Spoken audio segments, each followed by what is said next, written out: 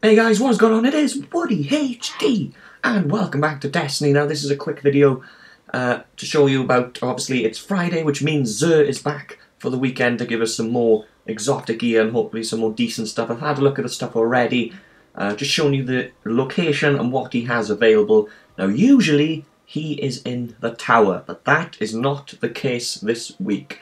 For, I think, the first time ever, although I've never seen him anywhere else, on any other planet or anywhere else on this game. He is not in the tower this time, he is in the reef, which I have never ever seen before.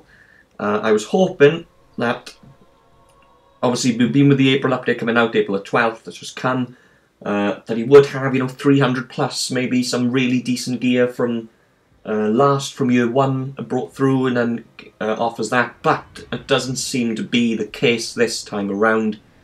So let's go in here and let's see exactly what he has to offer.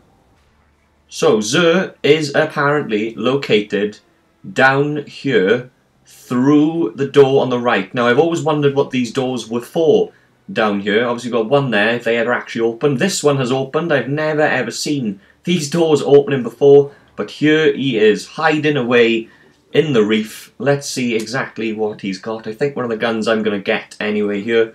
We have 200 legendary marks, which is a real help. I don't think you can get any more than 200. But obviously you've got the material exchange motes of light, which could really help me and some guns. Obviously you've got the heavy ammo, you've got the void, the plasma, 3 coins, which can be very effective in getting possible exotic drops. You've got the Titan class helm of Saint 14 helmet, the young Hakamara's spine gauntlets. They look very nice, although I'm not a hunter, unfortunately, but they look very nice. I'd like to have them on the Warlock. You've got the Starfire protocol, which I already have. The Bad Juju, which I am going to acquire now. I was going to think about getting the Bad Juju from the exotic list in the tower, but that costs legendary marks. I'd rather spend coins because you can just refill them up over the course of the week. You have the Bad Juju, then the Pulse Rifle, which apparently is really good stats, apparently, apart from the impact, which I think can be improved. And you've got the Legacy Engram. Now I believe this is a year 1 Legacy Engram. I think this is the most expensive thing you can buy. I do believe, yes it is.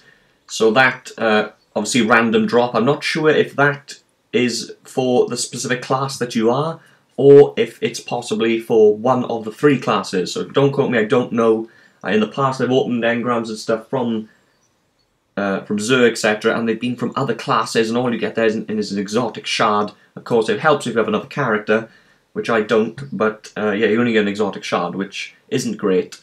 So yeah, those are what he has to offer this week. Like I said, I wish he'd offered one of the other from year 1 brought forward, maybe a better attack or whatever. But 1 or 2 decent things. The Bad Juju was a plus for me. I really wanted to get that and not have to spend legendary marks on it.